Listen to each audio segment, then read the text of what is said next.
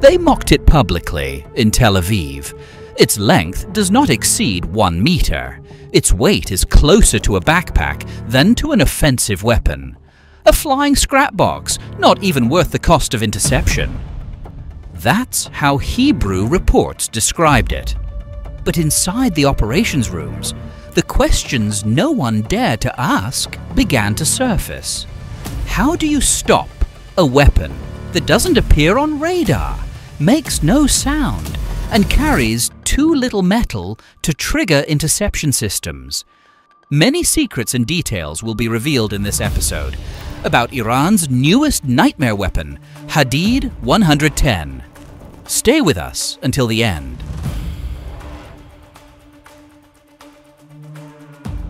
The official name is Hadid 110, but within the Revolutionary Guard system, it's known by a more mysterious name, Dalahu, a small-sized, jet-powered suicide attack drone belonging to the class of Loitering Munitions designed for high-speed precision strikes. At first glance, Hadid 110 presents itself as a different kind of offensive object compared to other loitering munitions in Iran's arsenal. Its design clearly shows that this isn't just a small suicide drone, but a carefully engineered project intended to bypass radars and approach targets without warning. It relies on a cropped delta wing that gives it maneuverability at low altitudes and effectively reduces its side radar signature.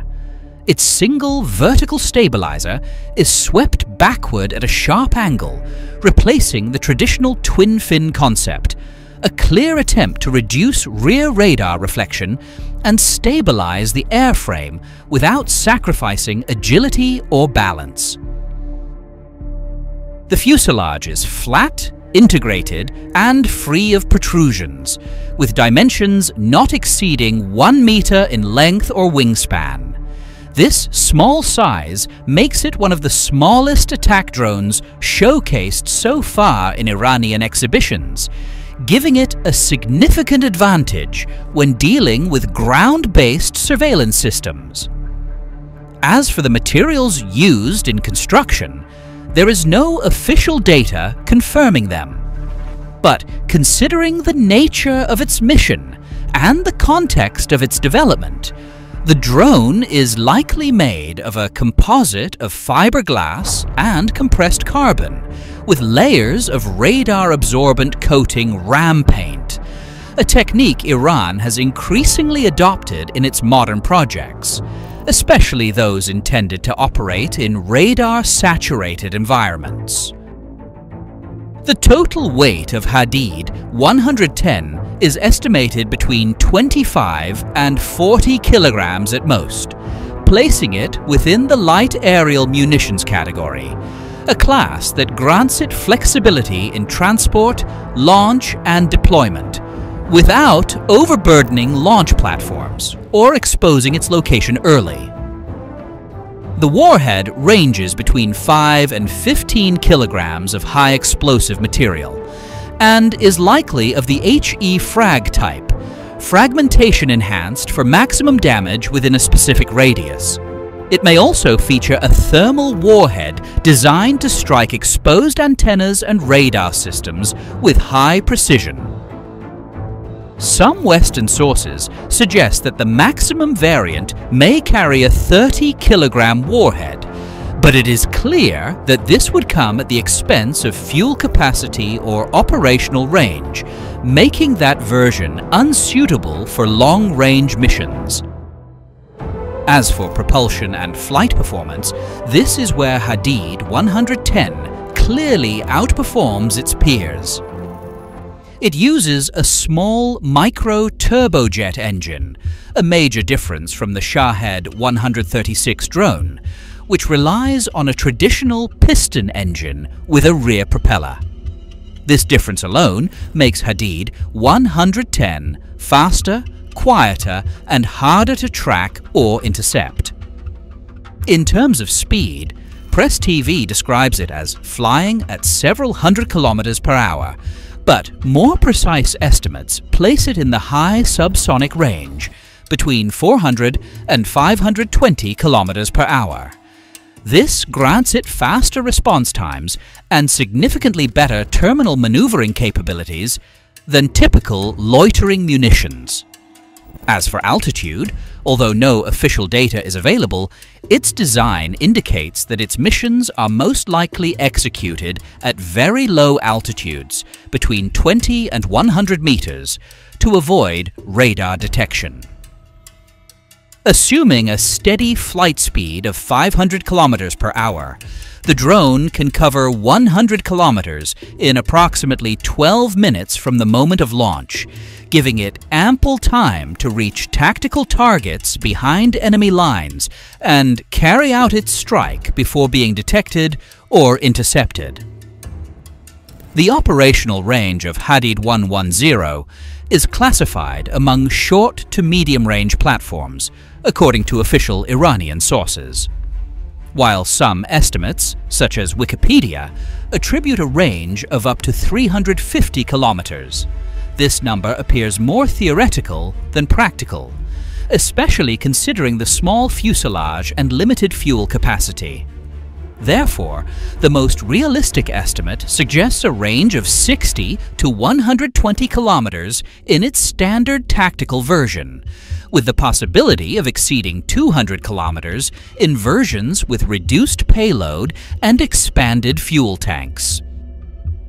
When compared to the Shahed 136, which has a range of over 1,000 kilometers, the entirely different role of this new platform becomes clear. Hadid 110 was not designed for deep strategic strikes, but for precise missions within the operational depth, used as a surgical tool to hit a specific point, quickly, cost-effectively, and with significant operational impact. As for navigation and guidance systems, this is the critical component.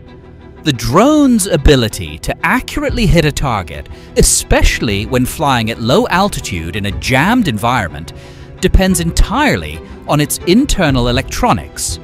Hadid 110 relies on navigation systems very similar to those used in the Shahed 136, but with improved response time and speed.